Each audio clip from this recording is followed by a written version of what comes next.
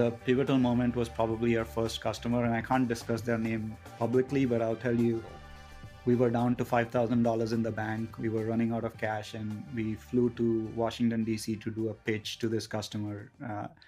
And we were showing them their environment like we do. We didn't know how to sell, but we were showing them an environment. And within 10 minutes, the SVP told me that, hey, stop, Mohit, we're buying this. How much is this product? And we had not even done pricing. Like, we didn't know how to price it. So we were like, wow, this person actually wants to buy. So it took us a few seconds to to internalize that somebody wants to buy what we built. Like, this must be real.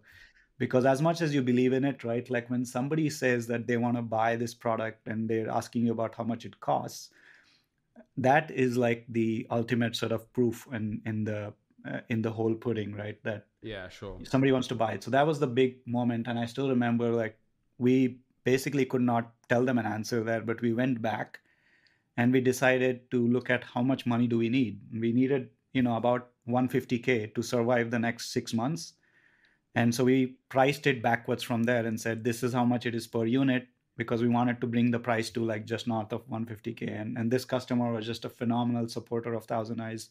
They're still a customer with ThousandEyes. And I think like it's moments like those that really give you the belief to keep going, when you have somebody who puts their money behind your idea, not just as an investor, as a customer.